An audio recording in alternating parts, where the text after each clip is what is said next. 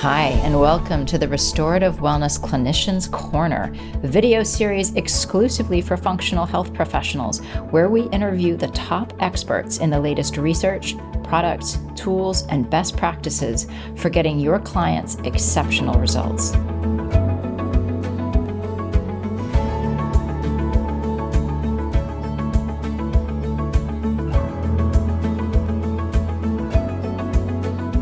Welcome, everybody, to today's episode of the RWS Clinicians Corner. I am so excited about today's guest.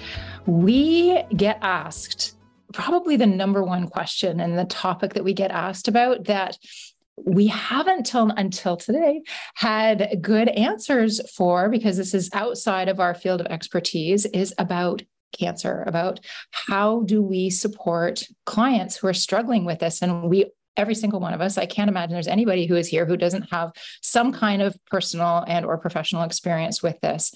So it is something that arises. And our guest today is Dr. Nasha Winters. I'm going to read her formal bio. Welcome, Dr. Nasha. Thank you. Thank you. Thank you. So excited to be here with all of you. We are thrilled. So I'm going to read her formal bio, and then we actually have a guest interviewer today as well, which is even more fun. So Dr. Nasha Winters is a global healthcare authority and best-selling author in integrative cancer care and research, consulting with physicians around the world. She has educated hundreds of professionals in the clinical use of mistletoe and has created robust educational programs for both healthcare institutions and the public on incorporating vetted integrative therapies in cancer care to enhance outcomes.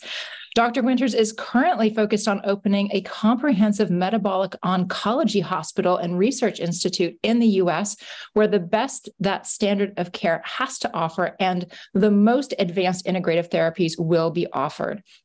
This facility will be in a residential setting on a gorgeous campus against a backdrop of regenerative farming, EMF mitigation, and retreat, as well as state-of-the-art medical technology and data collection and evaluation to improve patient outcomes. I mean, seriously, I don't want to get cancer, but if I did, I want to go there, right? Like it sounds like fun. So we have today, Katrina Fo, who many of you know and love as one of our RWS instructor team. She is a fantastic practitioner, and she had the privilege of studying very intimately with Dr. Nasha. So she is actually going to lead this interview for us because she is so intimately familiar with, of course, the RWS methodology, as well as Dr. Nasha's teachings and methodology, and has personally benefited. So Katrina, I'm going to pass this over to you. Thank you, Margaret. Yeah, so I actually got introduced to Dr. Nasha when I had my own cancer journey, which I think a lot of you know is what got me into this work. And I found her book, The Metabolic Approach to Cancer, her first book. And it just opened up a whole new window of possibilities of a different paradigm, a way to look at healthcare. And that's the basic paradigm that I followed with my own cancer journey. And when I went back to become a practitioner, it was all within mind of like, I want to work with her, cyber stalking her. And so it's my pleasure and joy to have gotten to, be a graduate of her practitioner program and gotten to meet her and enjoy her in person and stuff as well. So I am super excited about this interview. So hello, Nasha, how are you doing today? So good. What an honor to be a part of your tribe now. You've been part of mine for some time. It's really quite a gift to be on the other side. So thank you. Yeah, these are all dear practitioners. So would you mind starting and giving everyone a little overview of how you got into this work and what inspired you to take this journey on helping everyone else as well? Sure. Well, I think that Margaret spoke to it so well that unfortunately, most of us have a very intimate experience with the cancer, club, if you will. And so for me, this wasn't a vocation. It didn't wake up one day and say, gosh, I think I'm going to really focus and specialize in cancer. Like many of you, I had my own dance with this process at a very ripe age of 19, actually. So 32 years ago, this coming October of 2023, I was given a terminal diagnosis. Standard of care had missed my process many times over, unfortunately. And by the time I landed in the hospital, really down the rabbit hole level, they did not have anything to offer me. And so I had no expectation of surviving this. I just wanted to understand why a 19-year-old would have a diagnosis of stage 4 ovarian cancer that everyone seemingly missed for a very, very long time. And so that has been a 30+ year journey for me to understand my why, but then also to apply that to, at this point, over 10,000 patients directly and likely hundreds of thousands of patients indirectly through my work of trying to understand why we have this cancer process going on, which I know is what we're going to speak a lot to today. Some of the ideas around what this may be. But one thing I want to mention is that just a few short years ago, a decade or so ago, when I would present at a medical conference, I would literally ask the question, how many of you in this room have had a personal experience with cancer, whether your own diagnosis or someone near and dear to you? And at that time, maybe 20, 30% of the room would raise their hand. I have to reframe that question today. Now I have to ask the question, how many of you have not had a personal experience with cancer or someone near and dear to you? And now maybe a handful of hands go up. That's what's happened in a very short period of time. And unfortunately, despite the fact that the RWS community does not focus in oncology, you will see more and more of this in your careers. And we want you to feel empowered and supported to be able to meet those folks and bring the support that's much, much needed in this growing global community. Oh, it's fantastic. Exactly. It's such an epidemic. So how does the work that you do differ from alternative healthcare, cancer treatments in general? Like, what unique approaches or perspectives are you bringing to the table? Sure. Well, one thing is, I will tell you from the early days of my diagnosis, I was pretty, disgruntled might be a good way to describe, of standard of care, of conventional medicine in the very beginning, because I had been missed. I was in that time in my diagnosis, I was very much a victim. I was very angry at the medical establishment. I was sort of angry at the world around me of how this could have happened. But my tune has changed over these last decades. And what I realized is when I sort of objectified standard of care as the problem, that wasn't helpful. That wasn't helpful for me or for anybody else on this journey. Just like over time, when I started to meet more and more people that were really frustrated with standard of care, I was the weird voice out there asking for them to consider that there are options to do the best of both worlds, to upgrade standard of care as we know it, and to really use data to understand what alternative therapies or integrative therapies are best for each of us at whatever given time. And so that sounds maybe a little cryptic right now, but ultimately what I've learned over my 30+ years is there's the best of both worlds. There is a thoughtful methodology in choosing the right treatment at the right dose, at the right duration, at the right combination, at the right time. And that may or may not include things from standard of care, surgery, radiation, targeted therapies, immune therapies, et cetera, but also may include what are considered alternative therapies. I like to talk about them more as integrative, because alternative, for whatever reason, has sort of a bad taste in a lot of people's mouths. And it's even funny that over decades, we've changed the definition. It used to be the alternative medicine kind of group out of NIH, was this very small group that started back in the early 1990s. Later, it became known as CAM, Complementary and Alternative Medicine. And about a decade after that, we changed that terminology yet again to CIM, C-I-M, Complementary and Integrative Medicine. So even in the last 3 decades, even standard of care has renamed who we are. And when I think about alternative versus standard of care, they tend to still be at both sides of an equation. And there tends to be this huge chasm in between. And what I've aimed to do, and what I hope you all walk away with from this conversation today, is there's this beautiful bridge that can be built between the two. And that there is a particular methodology and way of thinking about when is the right approach for you or a loved one or a client at any given time. You don't have to guess of when that might be. And you certainly don't have to depend on just alternative or just standard of care. I believe they should both be offered simultaneously and in the right circumstances and the right combinations.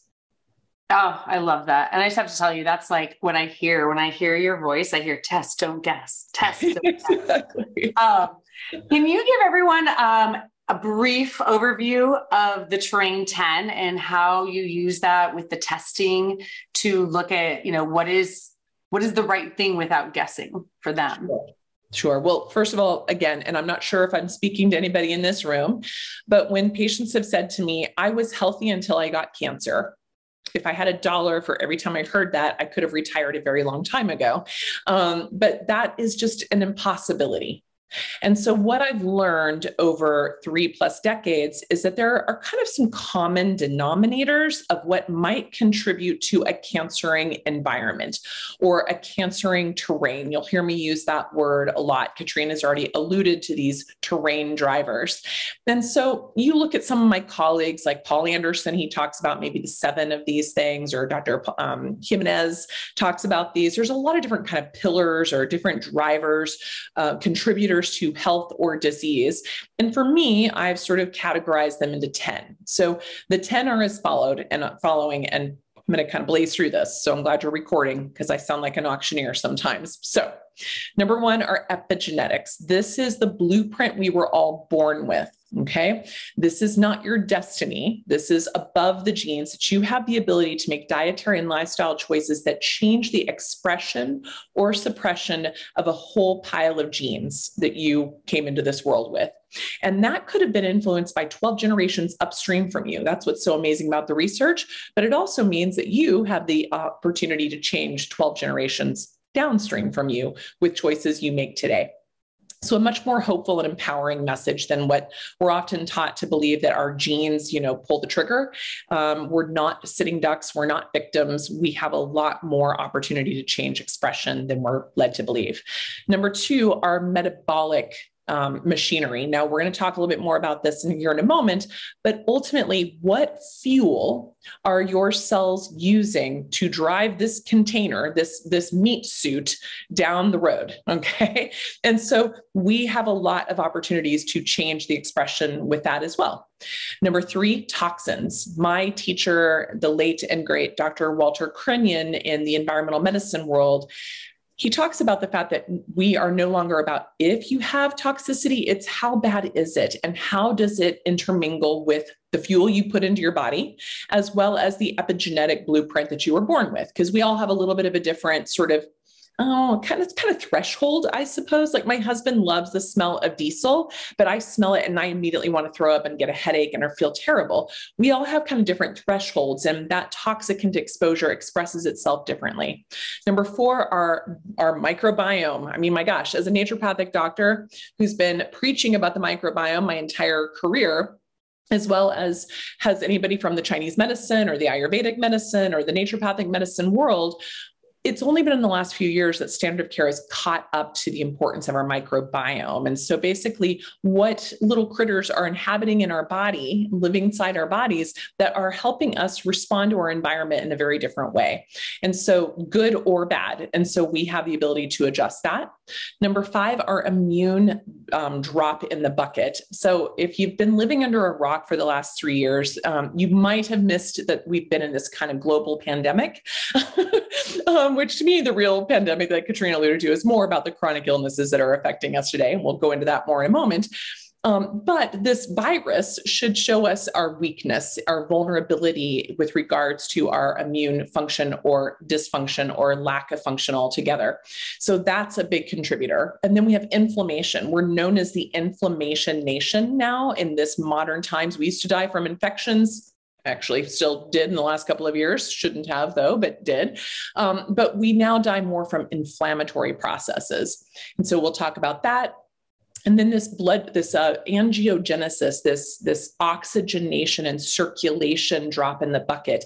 How well are you utilizing your oxygen stores? How well are you perfusing or bringing oxygen into your tissues and into your cells? Then number 7 is your hormonal health and the balance, the modulation of those. How does your body interpret your own endogenous hormones, as well as how does your body interpret exogenous hormones? And then the final 2 are the biggies. So the stress and circadian rhythm. So how is your body dealing with the day-to-day of, light and dark cycles, exposures to screens, hence the blue blockers, standing on grounding mats like I'm doing right now, things like that. Like, how is your body responding to sort of the stressors on your circadian rhythm today, as well as the emotional, the physical, and the energetic and even environmental stressors that we're all exposed to?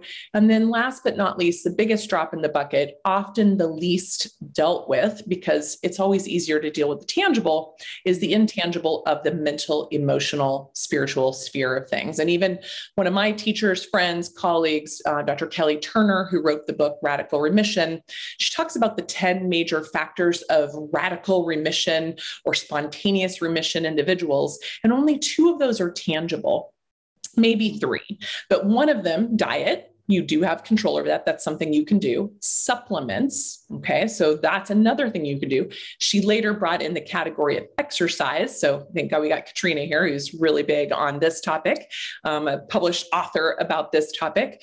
But all of the other 7 drivers, 7 factors, all are on that mental, emotional, spiritual, and stress response environment.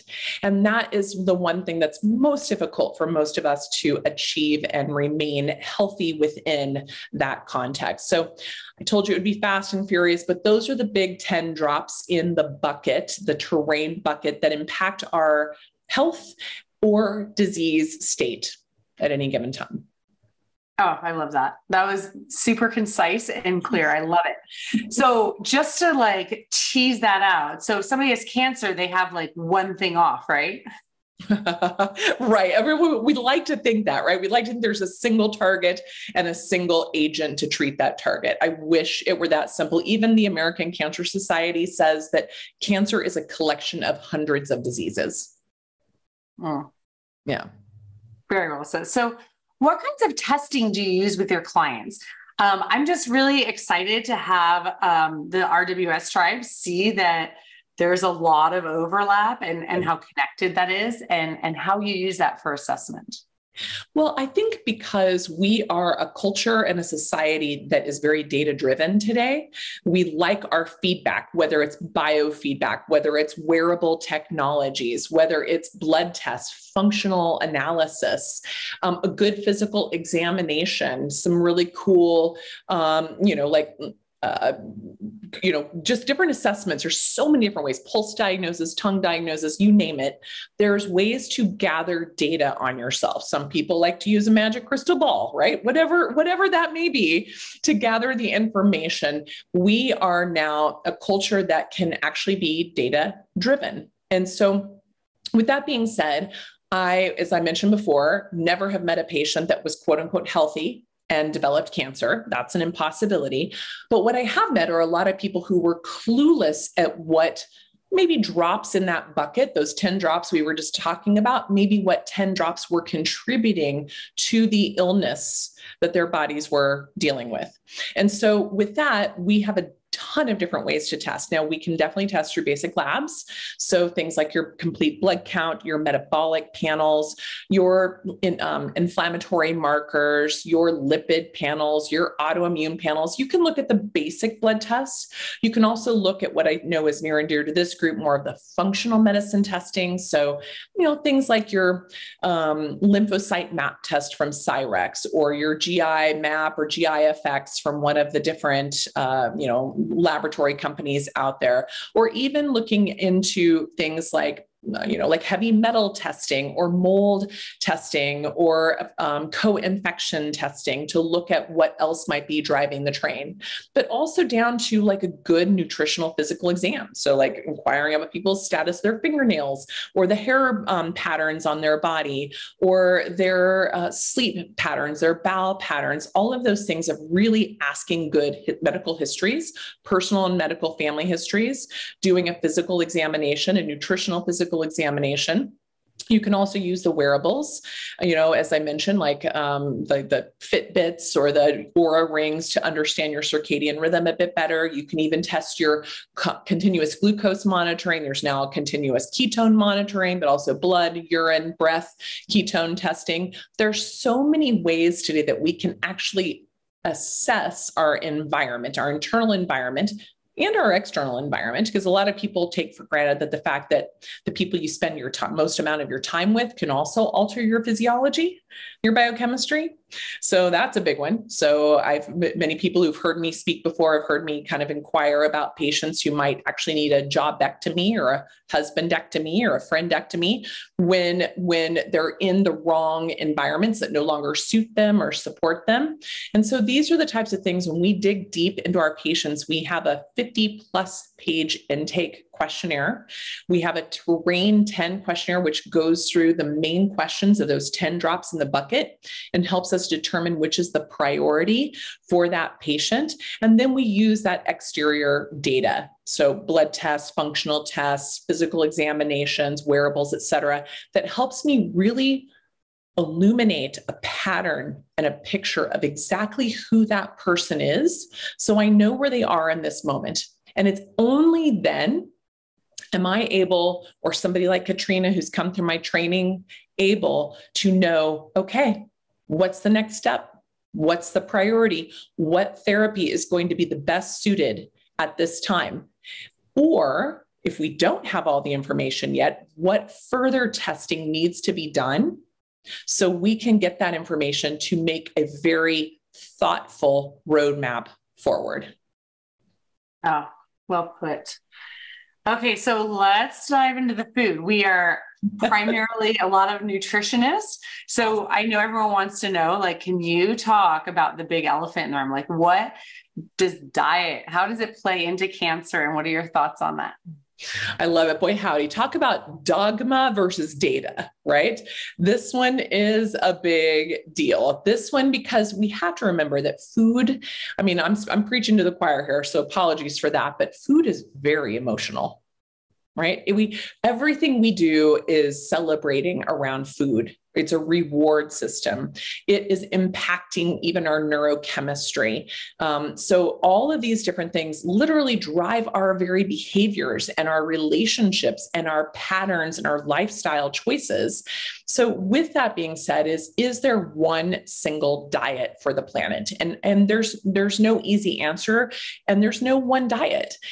But there is the way to assess what diet in what moment fits that person's epigenetics, fits their labs, fits the goal of whatever treatment outcome or outcome for the patient we're striving to meet. But I think there's a few simple kind of common denominators. So whether you're in the carnivore camp or the vegan camp or the paleo camp or the keto camp or the omnivore camp or the breatharian camp, maybe not the breatharian camp, but ultimately across the board, we need to be thinking today, living on the planet, of the major changes that have happened in the last 150, 200 years or so, is that we are incredibly metabolically broken. And by that, I think I'm pretty sure in this room, everyone would agree with that. I even see a few emphatic head nods. And so specifically when I say that, and why this is important to preface the conversation around diet, is in 2018, there was that Chapel Hill, North Carolina study that came out showing that less than 12% of Americans, and can we just yes, we're being American centric here, but really this is true for any really westernized developed country. It's not America centric. Like the rest of the world is quickly on our heels, if not even a little bit ahead of us in our metabolic brokenness. But ultimately, let's just say for sake of argument that 12% of the planet, of adults on this planet, are metabolically healthy. So that already is telling us that 88% of us aren't. So common denominator there. But then we fast forward post-COVID in July of 2022, the cardiology community came up with an updated number to this. And I'm sure you guys have talked about this ad nauseum, but we now know that less than 6.7% of adults on the planet are metabolically healthy. Mm. What this should land on all of you is to realize you have, unfortunately, major job security. Okay. We don't want that, but it's the reality, and we need you because we have a large population now at this point. Close to 93% of adults on this planet are in trouble metabolically. By that, I mean that they have problems with their blood pressure, problems with their blood sugar, problems with their lipid profile, problems with their hip to waist ratio, problems with their stamina, problems with their musculature and their the strength of their muscles and the function of their muscles. So with that being said, all of those things, if you have to take a medication for any one of those things, you fit into the classification that you're metabolically broken.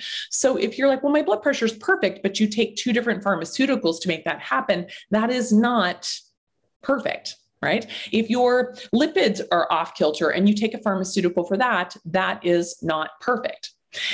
I also want to qualify that even what these 2 major studies described as being metabolically healthy, we still in our community, in the Metabolic Train Institute of Health community, as well as likely in the RWS community, we have a bit tighter patterns of what we think is healthy versus not healthy. And so to qualify this a little bit, and then I promise I'll get to diet, but labs today are based on the average of the population in the region in which they're being run. So how many of you here have seen like labs from patients getting their labs drawn, say in the state of Colorado versus labs drawn in, say, the state of Kentucky or Alabama? Mm-hmm. When you put those labs next to each other, right?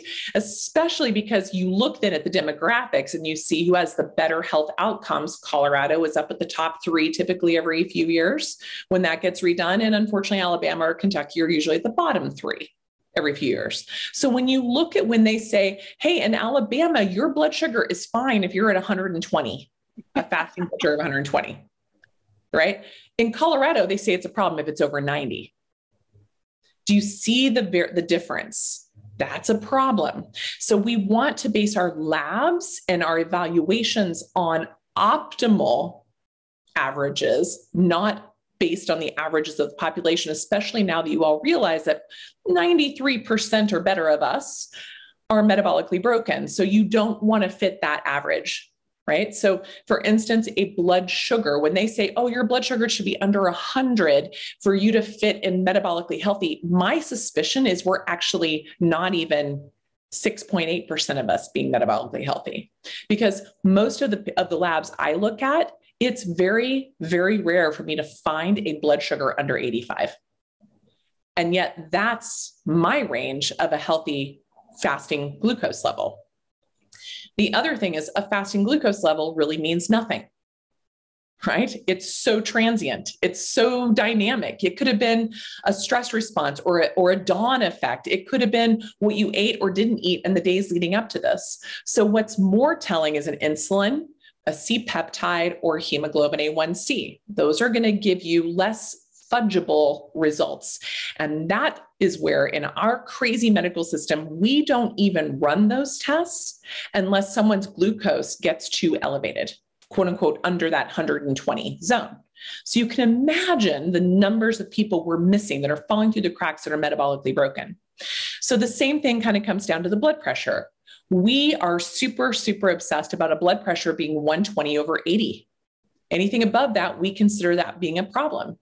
But here's what's really weird is we also overshoot our treatment of blood pressure with pharmaceuticals. And we make these people with like blood pressures of 90/60, like almost ready to pass out, who have no oxygen in their system, setting them up for a cancering process, because a hypoxic, low oxygen environment is one of the biggest triggers to set off growth factors for the cancer world.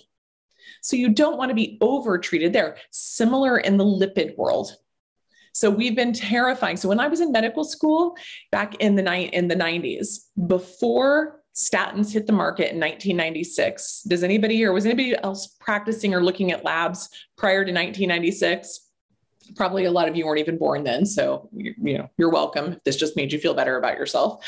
But in 1995, 1996, the cutoff for overall cholesterol was 399. The cutoff for overall triglycerides was 399. The cutoff for overall LDL was 299. We didn't know anything about HDL. We didn't know anything about very low, VLDLs or any of those things. We didn't even have that nomenclature at that time. We only started to lower the parameters of our lipids based on a pharmaceutical sale, not on the reality of a patient's outcome. So let me rephrase that. The advent of statins coming out on the market in 1996 has had virtually no effect on overall survival rate from cardiovascular events to the human population. And yet every few years, we try to push that number lower and lower, 399 to 350, 350 to 300, 300 to 275, to 250, to 200. I feel like an auctioneer. Do I get a 200? Do I get a 175? We're now pushing for patients to get their blood pressure, their overall cholesterol levels under 175. But in the oncology world, one of the most ominous signs I will ever see with a patient when I'm reviewing their labs is a low cholesterol. Anything under 175, I start to get a little chill up my spine. If it's under 165, I'm looking for cancer. Let that sink in a little bit. So we are pushing people in the wrong directions, and we're not talking about what really matters. We also spent the last 50 years in this crazy experiment saying that fat is bad and sugar is good, because we said fat's so bad, let's take it out of everything. But then it tastes so terrible, we have to bring something else on board. And so we do that by adding in sugar. And we've turned ourselves into sugar burners, and our bodies have forgotten to be this natural hybrid system that we were designed to be. I mean, do you realize we're all born in ketosis? Unless your mother is pre-diabetic, if you're gestational diabetes. But ultimately, non-gestational diabetes moms, their kiddos are born in ketosis, and they go into deeper ketosis before the milk fully engages, before the milk fully comes in. And so our bodies have this natural tendency. We're not meant to graze 24/7 every day of the year, every season of the year. You're not meant to eat a papaya in Durango, Colorado in the winter. You're probably not supposed to eat a pumpkin in, Mexico in the summer. Like, these are the crazy places that we've changed our world so drastically that we're no longer matching our genes, our season, our locale. We've gotten so far from that. So when we come back full circle to the dietary discussion, the main thing is to look at those parameters of metabolic health. Test, assess, address, don't guess. The other thing is you can no longer look at someone and tell if they're metabolically broken, because there are a ton of people walking around known as TOFIs. How many of you know what I mean when I say TOFI? Anyone want to shout it out? Yeah. Besides Katrina? I'd love to hear her. Outside, thin outside, fat inside. Yeah. Exactly. Thin on the outside, fat on the inside. And crazily, those are the patients that are more concerning than those who look the part of metabolic inflexibility. So this is the other piece here, is you can't know those skinny on the outside people are struggling just as much metabolically internally without testing. And a lot of times these folks have so much more visceral fat than their outwardly pudgy colleagues that they're missed, and they're more metabolically broken. And so these are where the testing comes in. But ultimately, this is where we can get into the fights about whether carnivore is better, keto is better, vegans better, vegetarians better, omnivore better, whatever it is. We don't have to have those conversations anymore. We go down to assessing the patient's metabolic blueprint based on those parameters we've talked about, the labs. So for instance, the insulin should be well under 5 in a healthy individual. Cancering should probably be a little bit lower depending on the situation. Just as some examples, there's this concept known as the GKI, which is the glucose to ketone index. The standard American is walking around with a GKI of around 25 to 30. To give you an example of how we use food or lack thereof, or a particular therapeutic diet to treat cancer, we aim to get that number under 1. That shows you how far off kilter. I just came from a conference this summer where they talked about, this is not just in the cancer world, this is in the entire metabolic landscape. Whether you have Alzheimer's, diabetes, cardiovascular disease, obesity, or cancer, any of these conditions, we all need to be aiming to get our GKI under 5. That's the goal today. So that means to get that glucose down, basically insulin restricting and carbohydrate restricting is the goal. And so because we're also uniquely individual, we all have certain epigenetics. So for instance, I can eat a pint of berries and not have it affect my blood sugar. My husband looks at a pint of berries and it affects his. I'm the person who would like to be a vegan or a vegetarian because that's my preference taste-wise, but my chemistry does not allow for that very well. My husband, on the other hand, would love to be a carnivore, but each time he eats a steak, his insulin spikes like crazy. He has epigenetic hiccups with an ACSL1 SNP that makes red meat create major gluconeogenesis in his body. So we've learned these nuances about ourselves. I need more protein. He needs less protein to function optimally. These are just some examples. So when we look at someone's metabolic health, 99.9% of the time, your patients, yourselves, need to lower your carbohydrate intake pretty significantly. Okay. And it's very difficult to do that in our standard American approach to the diet today. It's difficult to do that as a vegan or a vegetarian, especially as a vegan. You can do it as a vegetarian, but you have to really know your macros well and know how to nourish yourself. But ultimately, to be a really balanced omnivore is probably the easiest way to go about this, because if you're somebody like my husband, a carnivore diet will make you just as diabetic as a vegan diet. Okay, and this one kind of blows people's minds. So you have to start to look at your N of 1 of how that translates. But ultimately, when you do find that common denominator, plant dense, because there's so many other cofactors, there's fiber, there's polyphenols, there's a lot of your anti-cancer agents, there's enzymes, there's all kinds of goodies in there that can help support a healthy terrain. Next, being a higher fat intake and probably quality fat intake, get rid of those seed oils, bring your omega-6s down and your omega-3s up.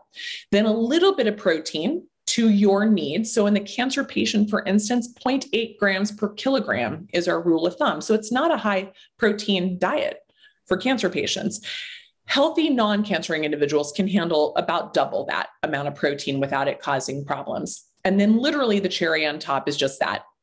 Perhaps some of the monk fruit or stevia, if you have a little palate and you want to bring a little sweetness into your life. If you become really metabolically flexible, you might be able to handle a little bit of honey or fruit, but you have to get yourself metabolically flexible and metabolically adapted to be able to utilize those things appropriately again. So for instance, I'll use this as an example. I had a 2-hour conversation with Dr. Joe Mercola yesterday, who's basically just flipped out the whole world of him talking about that he's now like basically eating 500 grams a day of carbohydrates. I'm like, first of all, Joe, you are an N of 1. Second of all, you were metabolically healthy for years. He's been eating carbohydrate restriction, insulin restriction diet for over 8 straight years. So for him to be able to get out to the world and say, you can all eat many carbs, that would be true if you've all been Joe Mercola for the past 8 years. Okay. Until you can prove to me that you've been Joe Mercola for the last 8 years, that is probably not a really good idea. And so my ask of him was to explain to people his process, his journey, before just telling people black and white, do this, not that. So it was a really good, engaging conversation. And there is, once you become metabolically healthy and flexible, you should be able to move easily in and out of that dual hybrid engine, right? You should be able to burn fat when you need to burn fat, burn glucose when you need to burn glucose, and be able to easily move back and forth. But when we know that 93% or better of the world can't do that, we have to take extra steps to get them in a flexible state where they can become what they were divinely designed to do. Whew, that was a lot. Oh, it was all easy now. I love it. You don't step back from those tough conversations and those controversial items. I think that's what I love you most. Can you go into like how the therapeutic ketosis can actually benefit cancer clients? Because I think there's a lot of confusion around what is nutritional ketosis and therapeutic, and why do we need that? Okay. Well, first a lot of folks think that of ketosis, they think it's just a diet, right? So ketosis is a physiologic state. So let's start with that conversation. And there's multiple roads to Rome to get to that state. So you can get into ketosis with a high fat, low carbohydrate diet. That's one strategy to get you there. And again, let's talk quality fats, and let's talk not dirty keto or internet keto. Let's talk, and not high protein keto. This is not an Atkins diet. This is not even an Atkins modified diet. This is a clean, still veggie dense diet. So when I speak to this in my cancering community, I talk about the fact they still need 9 to 15 servings of vegetables a day. That flips people out. Now you can do that in this world. We do that a lot through pestos, special sauces and soups and purees. That's actually a very easy way to get in that many veggies without blowing all of your macros out, into high carbohydrate land. And so if you stay basically above the ground, we don't even count the herbs and the leafy greens and radishes and cucumbers and zucchinis. We don't really even count those as our carbs, because those they're mostly water, they're high in fiber, and you just don't worry about counting those. So that's one place here. The other way to get into a state of physiologic ketosis is with actually eating nothing at all. So fasting. An intermittent fasted state. Our oldest strategy that we've co-evolved with since the beginning of time. We've used this as spiritual rites of passage. We've used this in healing, natural healing processes in ancient, Hippocrates times and beyond. This has been a strategy in pretty much every medical system known to humankind. Even in standard of care today, up until the 1960s, when somebody got it up there, a bee in their bonnet, thinking this was a really terrible thing to have patients do. So really, up until the 1960s, fasting was still a recommended therapy for many of our patients, even from the allopathic medical world. So when you fast, if you go 4 hours without food, you already start to move into a fasted state. By the time you hit, it's like 12 hours, 18 hours, 24 hours, you start to drop your glycogen stores. After that, you start to drop your insulin. And by day 3 of a water fast, you should be in a pretty robust state of ketosis. And this may need to guide people a little more elegantly. Again, please do the N of 1 on this, but that's one way to get there. Another way to get into ketosis is just carbohydrate restriction, not even changing when you're eating or what you're eating, just less of the carbs without even having to go into the high fat. You can even get into ketosis as a carnivore if you have the right genes, and you can even get into ketosis as a carb restricting vegan if you have the right genes. You can also get there with exogenous ketones supplements. So ketone esters, ketone salts. These are some other means, and there's even pharmaceutical means to get yourself into a little low grade. Not very much fun to take some of those because they have other side effects, but you can take some of the exogenous ketones. So I mention that because a lot of people kind of get it in their head, and the confusion gets out there of like, well, I read something that fats cause cancer or drive cancer. Well, even when you talk to the experts in the metabolic field of oncology, that's an endogenous fatty acid synthesis or fatty acid oxidation process, and it's not based on the fat you're taking in, unless you're taking in terrible trans fats, high seed oil fats, high omega-6 fats. Those are bad for all of us, cancer or not.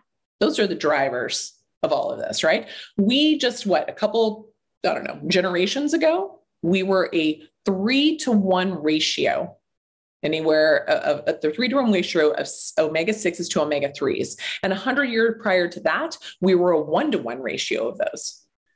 We're now about a 36-to-1 ratio of omega-6 to omega-3s in a very short window of time. And our bodies have not evolved with that. And so it doesn't know what to do with this information. So one of the conversations, this kind of brings Joe back into the conversation, Dr. Mercola, is he's talking about the importance of restricting linoleic acid.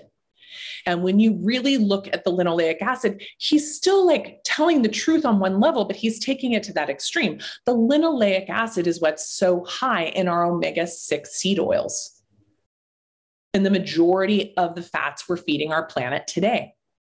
So I live down in Mexico and I can barely eat out. I have to ask for them I have to take my own oil or have them grill everything because everything is bathed in corn oil here. And I get a terrible reaction to that now. When I'm in Europe, I have to ask for them to use butter or olive oil because everyone's using canola oil or soybean oil today. So this is the place where we are all taking in just mountains of these oils and these fats. And so when we talk about specific to a cancer treatment, therapeutic ketosis state, we want to lower our inflammation by lowering our omega-6s. We want to carbohydrate restrict so that we can lower our insulin, which in turn lowers our insulin growth factor, which is the driver in, depending on the research, 70 to 90% of all cancer types out there. Okay, very simply put. So we don't have to get into the how, right? We just know that that's what you have to do. And so if you have patients that come to you that are very, very strongly committed to a particular dietary intervention, test, assess, address, don't guess, look at their SNPs if they're not reaching or achieving a state of therapeutic ketosis or nutritional ketosis. Nutritional ketosis on your blood levels would be anywhere from 0.8 to 2, and a therapeutic level would be 2 and above. Right.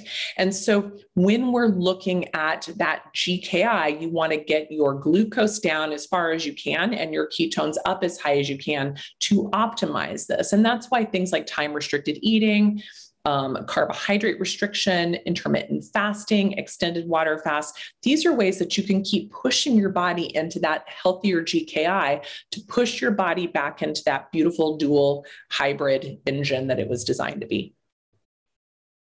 Oh, love it. Love it. Thank you. I want to make sure that we save time for questions because people are popping questions in. I see them coming. Good job. But I want you to talk for a little bit about, if some of the students are aspiring practitioners are interested in working with cancer, what would be some of the essential tools like testing, understanding that they would need? How would they go about getting into this specialty? Talk a little bit more about your program, all of that. Well, I mean, first of all, I do recommend people start with the book. And this is not to sell the book. I wrote the book because I got tired of saying the same thing over and over again. And I really honestly thought my patients and my mom would be the only people reading it. I didn't expect that it would be hundreds of thousands of copies in 7 languages with 2 more coming out later. And it's still really relevant today as it was May 2017 when it first came out. So it's a good tool and resource. And there's over 300 references in it. So it's a really good starting point that really pulls people away from that dogma and just gives you some of the data that you need to feel more confident about having these conversations. It's even as simple as just handing that book to a client or a client's loved one to say, read this and see if you have questions, get them started. So that's one method. If you are someone who does not have the desire to maybe be the doctor or the practitioner for someone dealing with cancer, but you want to have good resources or access to good resources, or you want to just feel a little more comfortable in this space, as I mentioned, this is a number by, I mean, even the World Health Organization shows that 1 in 2 men and 1 in 2.4 women will have cancer in their lifetime. And that World Health Organization global cancer stats show that we'll be doubling our cancer rates globally by 2030. That's not far down the road, guys. So all of us will be facing this at some point. And so that's kind of overwhelming. So a lot of folks who are just interested in having tools and resources and knowing what to do with it are often interested in taking our advocacy program, which goes through all of those terrain 10 buckets and the resources and how to support somebody completely from a terrain centric, non-medically intrusive or overly supportive environment. So if you're just like, I just want to feel a little more armed, a little more comfortable in this zone, that might be something to consider. If, however, you are a provider who has access to or the ability yourself to order labs, to order imaging, and to prescribe pharmaceuticals if and where needed. So whether it's you directly or someone you work with in a practice that would be willing to do that with or for you, then you might be a really good candidate for our patient, our practitioner training, which means also helping us help the 1,000+ inquiries we get a month from all over the world asking for someone trained in this approach. So to date, we've trained 155 practitioners in 16 countries and nearly 300 patient advocates in 16 countries. We have our 8th cohort starting in September. Right now, we have 50 people on the wait list that are going through the application process for that. We have our 5th cohort of our advocates coming in November. And so that we also are taking applications for that process. And for our patient advocates, we do want you to have a little bit more of a medical background, nutrition, nursing, physical therapy, something so you have a little bit of a nice foundation in the sciences because we move fast. Katrina will tell you in the practitioner world, we move really fast, but we're a community that leans in and supports one another. My ask is that we can't meet the demand as is, and we're constantly needing and adding more people to our tribe, to our network, to this global movement.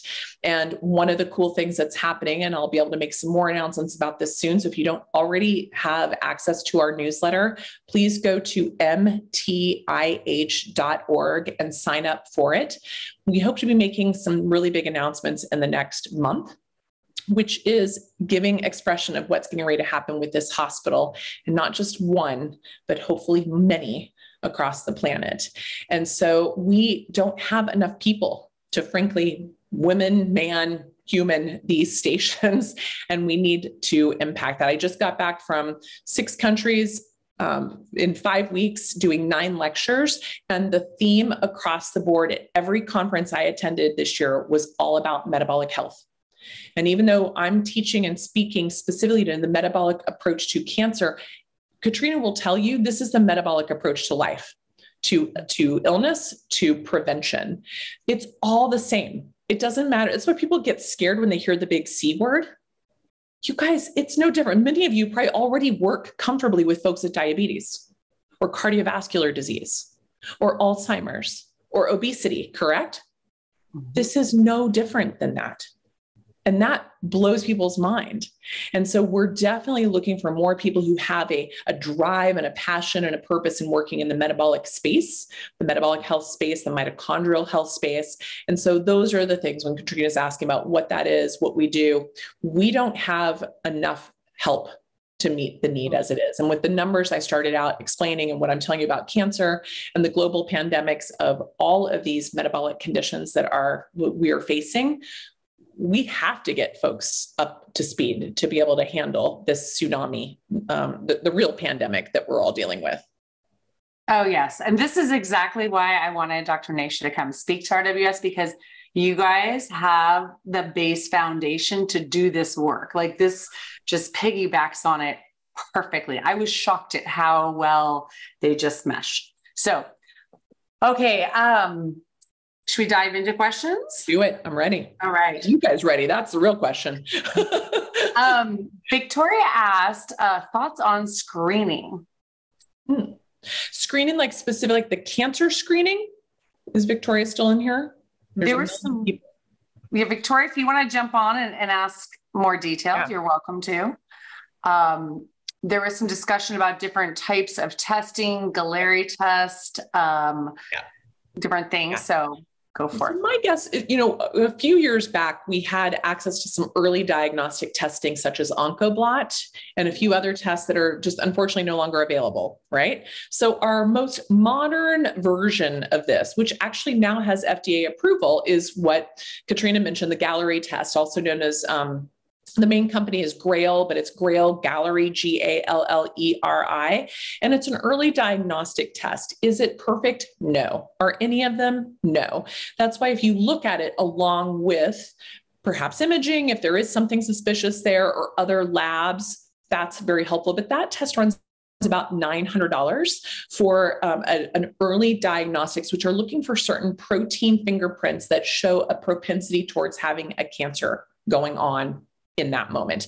And I should say expressing in that moment, because we all have cancer all the time, but whether it's expressing and in circulation as a protein in your blood, that's what the Galleri is picking up on. There are definitely other tests coming down the pipeline for early diagnostics, but they're not out yet. There are some companies who claim that they do that. I would not put my eggs in that basket just yet.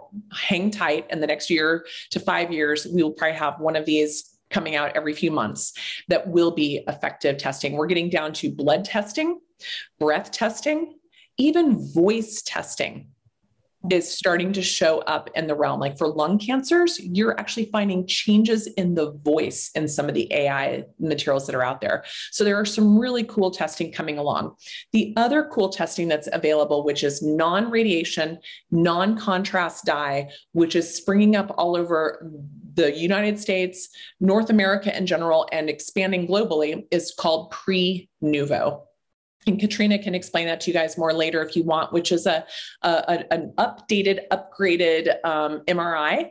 A couple years ago on Dr. Peter Attia's website, or on his podcast in July of 2019, July 2021, I heard him interview this gentleman, Dr. Argavala, who is an MD PhD, who was a radiation oncologist, but also had a PhD in chemical engineering, who decided he could build and launch a better MRI device. And he did just that. This is Pre-Nuvo, and this is what's available. So non-contrast dye. And as someone who's still dealing 32 years later of gadolinium poisoning, and my kidneys will never be the same, and may never recover, I am really excited about this technology, as well as the technology that we know that just simply 4 to 5 scans, so 4 to 5 PET scans or CT scans in your lifetime, is equivalent to the amount of radiation that they were exposed to with Hiroshima or Nagasaki.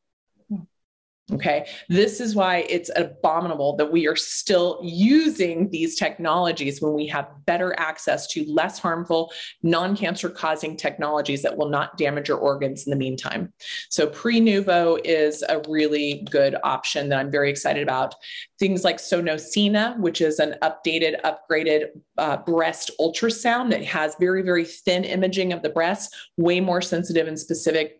Also no contrast dye, also no smashing or radiation. Makes total sense. So the technologies and the testing are coming to a point in time where we all have access to something better than we've ever had before in the standard of care or the alternative world.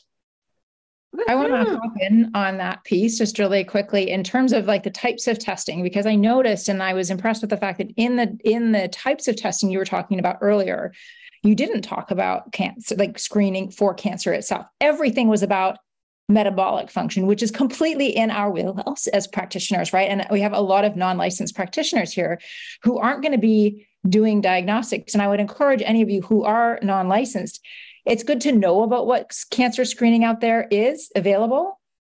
That's not our wheelhouse, right? Like I would not go there at all. You want to be focusing, and I think this is one of the most hopeful things that we hear in this conversation is that we already have so many of the tools to help our clients, no matter sort of where they are in their diagnostic journey. I think it's a really, really important thing to remember in this conversation. I love that you brought that up, Margaret, because that's just it is you guys, what I tell even the doctors I train and even the advocates that I train, we don't treat cancer ever. We treat the terrain. Yeah. We evaluate for the terrain and we treat and support the terrain. And in doing that is where the magic happens for the treatment and prevention of all chronic illness. So this was, I love that you mentioned that this kind of concept of hopefulness, and that I want you guys to already recognize you are already resourced to know how to help this entire culture around us and around the globe meet and optimize their terrain in a very, very different way.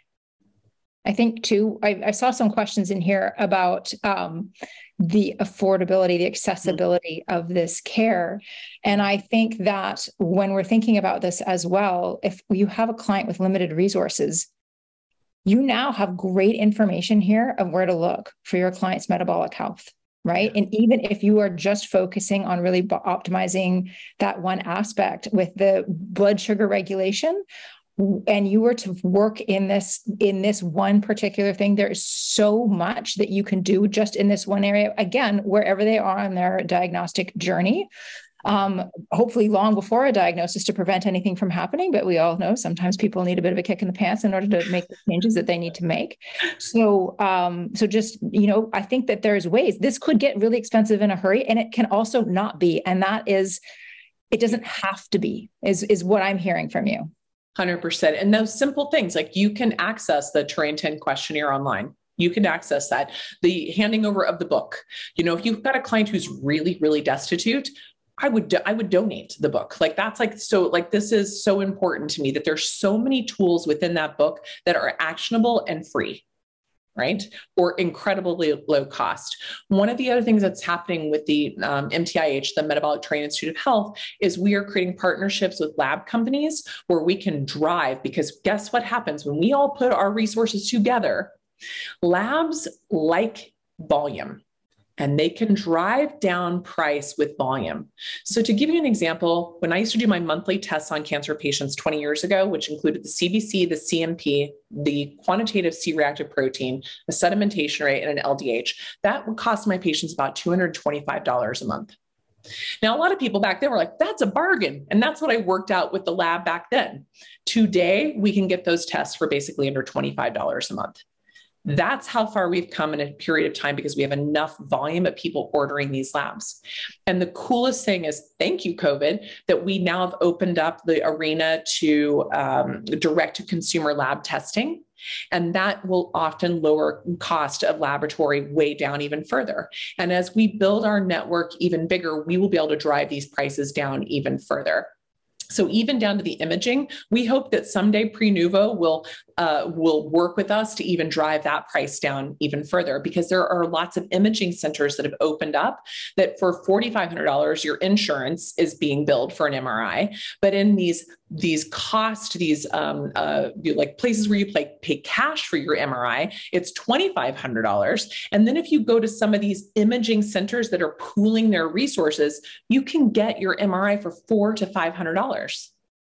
Like this is the power of all of us and our resources. And so that's one component. The other component of our institute is that we're nonprofit. And so all of our educational platforms, all of our educational programs, the funds that come in to get our institute going further, to expand on our education, to expand on our reach, but also to create patient grants for care for someone wanting an integrative oncology approach, or access to education with a grant that would not otherwise have the funding to pay for the Train Advocate program or the physician training program.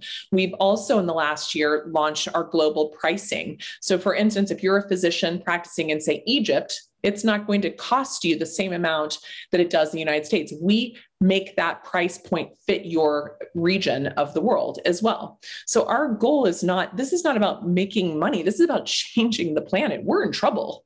And so our goal is to bring all these resources together, and we're way more powerful as a collective than we are as any one little siloed institution. And so I really hope that this is being conveyed in some form or fashion with how we are trying to make a dent of getting people trained, but also getting this care accessible by all. I love it. Okay, so we have one more question. There's a question talking about ketosis feeding cancer. Can you give us your thoughts on that? Sure. So this actually comes up a lot. And first of all, there's a couple points to this. So first, when you take a look at these studies, go back and read the actual study design. What you will realize is almost all the studies that say this are not only not a ketogenic diet, okay? Like when they sit there and say, we're giving the patient, this many calories of fat, and you're like, wow, okay, that's a good high fat diet, but then you're not really lowering the carbohydrate intake. Let me be very clear. When you give high fat, no matter the quality of the fat, along with high carbohydrate, that's a bad idea for anybody, okay? If you give high quality fat with carbohydrate restriction, that can be a pretty good idea for most people. If you just give a normal high quality fat diet with a carbohydrate restriction, you're also getting people into a better state of health. So first of all, those studies are very, very skewed. They're not accurate. And when you look at first of all, they're usually in either cell lines, which mean nothing. If you don't have a liver attached to the study, you're not actually measuring ketosis. Okay, so that's a big one. So when you're like, oh, this is a cell line study that talks that acetone could cause problems here. If you're not having a liver attached to that, be it in an animal or a human being or a dog or whatever, you're not getting an accurate read. That's impossible. You need to have a liver in the process to really measure this. Number two, take a look at the chow that's being fed to the animals in these studies. First of all, it's all omega-6s. It's all high in linoleic acid. It's all seed oils, soybean oils. You look at these, they're the worst. Like you would never feed another human being this type of a diet. So that is a bad idea for anybody. And the reason why, it's not that the ketones cause the cancer, it's the inflammatory process that's driving the cancer cells. And so they're blaming the ketones for what the inflammation is actually doing. And so these studies are really terrible. So when you get the experts like Dr. Thomas Daraj, Dr. Ahmed El-Saka, Dr. Thomas Seyfried, Drs. D'Agostino and Angela Poff, you bring these guys into the equation and they tear these studies apart left and right because they're not quality studies. They would never get published. And we don't understand how they even get in publication. But there's literally no studies where ketones directly drive or cause a cancering process. Ketone bodies don't have that ability. Awesome. Thank you for clarifying. She asked, she wrote, she's specifically asking about the BRAF mutation making it able to feed the ketone bodies and such. And I remember when that BRAF 7600 study came out several years ago. It's one in a sea of other studies. So just to give qualification, I've been treating melanoma patients, which are typically BRAF positive and BRAF 7600 positive patients for decades prior to that study ever coming out and never saw issues. There's actually been multiple studies coming out debunking that particular study. And again, going down and breaking down what I just described was the quality or lack thereof of the study. In fact, one of the cool things about ketone bodies themselves, they actually help reverse the mutation of a BRAF mutation.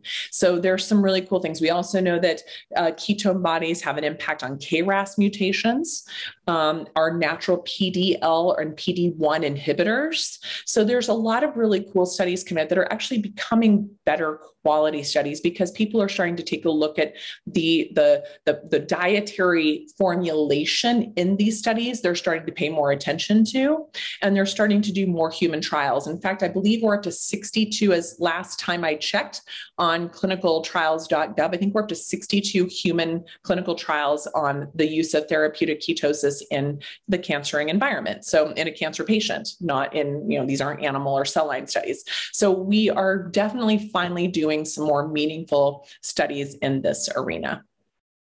Oh, I love it. Okay, so we're a little over time and I want to respect your time. How are you doing? I'm good. I flew. I hope you guys are doing okay. Great. Sure. We've got a question about, if working with athletes, would you still recommend the minimal carbohydrates, whole unrefined carbs like sweet potatoes? Is there a maximum number of grams and such that you would do? So one of my most challenging patients to take care of are my endurance athletes who still think that carbs or what are giving them their superpower. So I would really encourage you to take a look at the work of people like Dom D'Agostino, Mark Sisson, Rob Wolf, and others who are like extreme endurance athletes who are fueled on ketones, basically. But even with that, specific to this patient, to this elite athlete that you might be working with, don't guess, test. And so that's the places you can have them do a continuous glucose monitor. You can have them run their ketones. You can do their basic tests for the inflammation, the blood sugar patterns to see if they are a candidate for a little bit higher carbohydrate, if they're metabolically flexible and healthy enough to be able to utilize and burn that extra carbohydrate. I think you'll be surprised. I think a lot of athletes are often shocked when they actually look under the hood at their numbers to realize that they're walking diabetics most of the time. And that shocks them. You cannot outrun a crappy diet. Plain and I love that. I love that. Test, don't guess. So there's some questions about, does this process work for children? And would you recommend a low carb diet for kids? So actually, we learned about a therapeutic ketogenic diet over 100 years ago in the pediatric epilepsy community, a study done through Johns Hopkins, and has been utilized for over 100 straight years in the pediatric population ever since. And as I mentioned before, we're naturally born in a state of ketosis. So it is a natural state of our being. And it's something that is safe to drive people into deeper. And so in my world, I have a few experts in our network that are pediatric focused. I have colleagues who practice in hospitals and institutions all over the world who focus in pediatric oncology. And metabolic flexibility and metabolic ketosis is just as critical and supportive in that environment as it is in the adult environment. And there's no safety concerns or differences in the way we approach it in either age group. So I think that's pretty exciting. There's actually a book coming out in early 2024 by one of our graduates and one of our colleagues, Dr. Dagmara Bain. This is her jam. This is her area of expertise. And being the mother of a daughter who's gone through this process and is doing really, really, really well. One of the things we know specifically, like childhood cancers, are often things like sarcomas, leukemias, lymphomas. These, ironically, are some of the most highly glycolytic, highly metabolic cancers out there. And also the brain tumors, the neuroblastomas, the medulloblastomas, the DIPGs, the astrocytomas, also giant glucose hogs. And so this population are the easiest to work with. And especially the younger they are, the easier. The hardest part of working with the pediatric population is just their parents, as you can well imagine, because it's the parent going through their own psychology of, oh, I'm going to keep my baby from having a cupcake. So it's about normalizing and knowing. In fact, I learned a lot that Katrina's family has become like the keto baking experts, and doing these things. Like, kids are really malleable and really easy to change. And you can make a lot of their fun special treats for them so they still feel normalized in whatever social environments they're in. But ultimately, your kiddo going through a cancering process and getting them on a therapeutic ketogenic diet, the whole family would benefit going on this. And so people like the Max Love Project, if you want to maybe give a link to them, Katrina, they're a family, an entire organization that focuses on pediatric brain tumors. And for using therapeutic ketogenic diet, you could look into the Arizona Children's Hospital studies in DIPG. We actually are getting a grant right now to do a ketogenic study in DIPG patients. Just so you know, this is a very aggressive brainstem tumor that has a 9-month survival rate with standard of care. And our only focus is to show that we can create better quality of life for these patients and their families. But we already know, because of our own clinical experience, that our outcomes are far exceeding than what standard of care can meet. I've got 3 or 4 patients over 10 years with the DIPG. That's never, ever heard of. And so these are the types of things that we can definitely be instrumental in helping support our pediatric oncology population in a tremendous way, especially knowing how safe it's been used in the epileptic community for over 100 years. And that's your one, Charlie's Foundation, Katrina, if you didn't already put them into the mix. They're an excellent resource for all things pediatric and keto. Yeah, that's an amazing resource and such. Absolutely. Okay. I wanted to read this because I love that Andrea shared this. She wrote that she had a pre-nuvo scan done in February and found an asymptomatic brain tumor, which she had removed in April. It was a grade 3 oleodendroglioma, and she's an oncology nutrition consultant. So thankfully she knew exactly what to do. Pre-nuvo was amazing and it saved my life, she wrote. So. Oh, I got Dr. Nasha, I have been following you for years now, and I studied with Jess Kelly's program, Oncology Nutrition Institute, for any of you guys who are interested. I will be doing your program. I was going to do it over the spring, except for I got a brain tumor and had to get it out. Nice focus. I appreciate that excuse. That's a good one. But I have also moved to Arizona over the past week to be closer to my surgeon, who was recommended by Allison Gannett, who you know well. Chris Smith was my surgeon, and I know you're opening your hospital in Tucson, so here I am. I'm here to work with you. Yeah, I got chills. I'm so excited. Be careful what you ask for, Andrea, because I will come after you in the best way possible. Yes. I'm ready. But pre-nuvo is amazing. You are amazing. I've been in nutritional ketosis since February, therapeutic ketosis, most of that time. And I work with Dr. Duhan. Your network has saved my life, and I am very grateful. But I want to help. And if anything good can come out of me having brain cancer, it's working with this community to make people healthier and to ensure that, there is an alternative to standard of care. Yeesh. Thanks, Andrea. That was awesome. Yay. Oh my gosh. I'm going to send a little explosion of celebration right there up in the corner. Thank you, Andrea. Keep it up. Thank you. Thanks. All right. Well, I think that is a fantastic note to end on. So thank you so much, Dr. Nasha. And you guys, where can they find you? If they didn't get it already.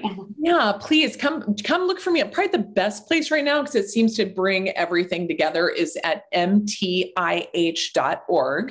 which talks about all the things we're doing with our events and our conferences and where we're speaking, updated podcasts, other things along those lines are all, like, again, free resources, typically, as well as getting access to the newsletter, finding out about our trainings that are coming up. If you've got a doctor that you work with that you want them to get into the training, send them our way. But that kind of covers the gamut of all the things that we're up to, as well as our beautiful directory where Katrina is featured, Dr. Duhan is featured, Dr. Chris Smith isn't featured there anymore, even though he's come through my training program. He's like, I got enough going on. He wanted to come through our training program as the head neurosurgeon at Barrows Neurology in Arizona. He wanted to understand, because his outcomes of GBMs far exceed any of his colleagues globally.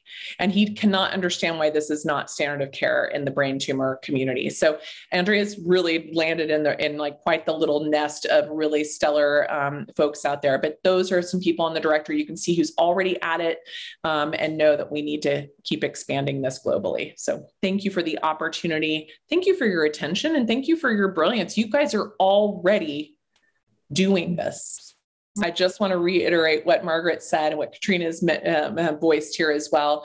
You are already doing it. Just take that next leap, that next step of supporting people's terrain so they can become more resilient to whatever they've got, whatever they're facing.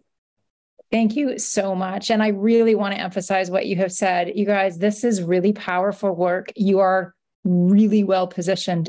If this is calling to you, at a minimum, go check out Dr. Nasha's work, become part of her community, join her newsletter. If there's only one action step you come from away with this tonight, do that.